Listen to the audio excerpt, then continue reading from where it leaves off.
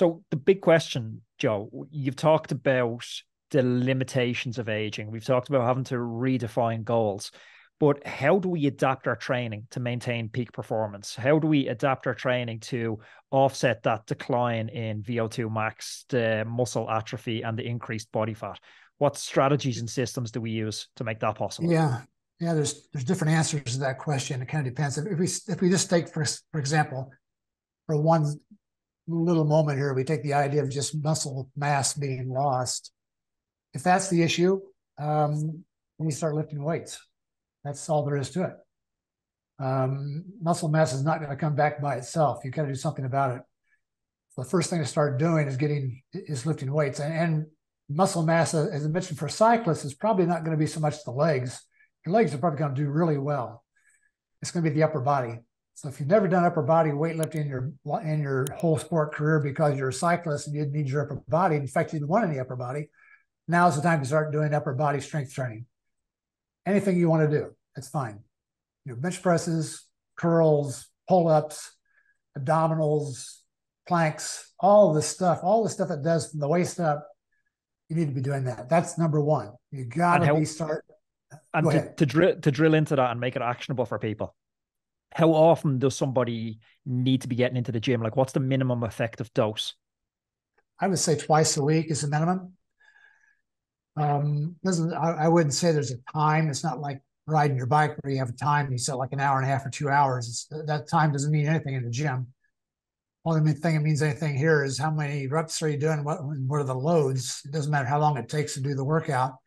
If you can get it done, what I did many years ago, I started doing this a long time ago. So I got just really tired of waiting in the gym for the machine to open up so I could do the next exercise in my set. So I decided I was going to make my garage into my gym. And so I did. So now we actually went out and bought a new house because of that. I wanted a 3-car garage, even though we only have 2 cars. So I have a bay in my garage to set up my weight room. And every year I add something more to my weight room. So it's now becoming rather nice.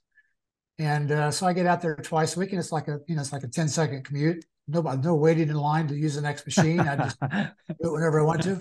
And I'm done in typically about 20 to 30 minutes. I've got the whole thing done. I do it twice a week. So it doesn't take really hardly any time of my day at all. And it's kind of like brushing my teeth. I just go do it. I don't think about it. I don't say, well, I got to remember to go lift weights tomorrow morning. I don't do that at all because I know I'm going to do it. I don't tell myself to brush my teeth tomorrow morning. I just do it. And it's the same thing. So I just go out and lift weights. So you would see this as a non-negotiable, because I know you've worked with World Tour riders, and have World Tour riders on the podcast all the time.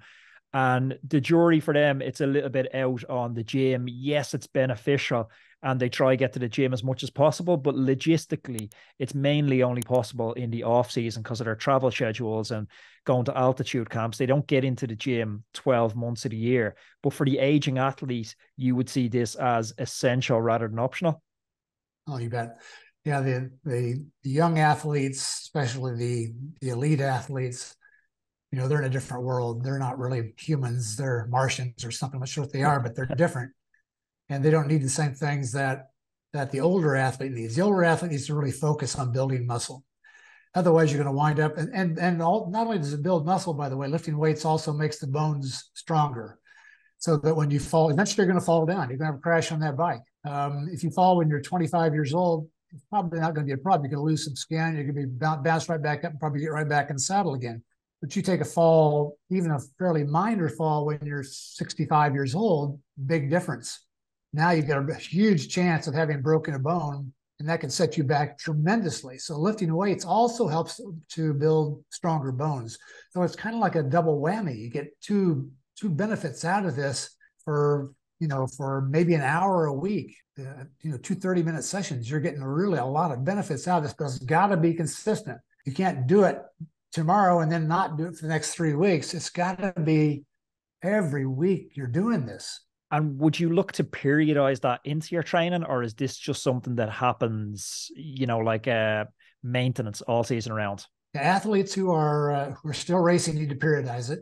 I won't go into a lot of details there. There's quite a bit to it, but I did that in my cyclist training Bible. I talked about how to periodize your strength training, because the problem most athletes have is they think when they come to the race season, for example, they have to stop lifting. Well, that's really not the case. We just have to modify how you're lifting, how often you're lifting, and what the loads are, and what the reps and sets are.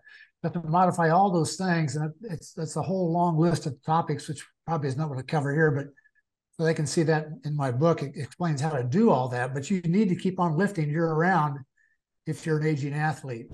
This was an extract from my conversation with Mr. Joe Friel. If you enjoyed this extract, you should please check out the full video, which is up here, and don't forget to subscribe to the channel.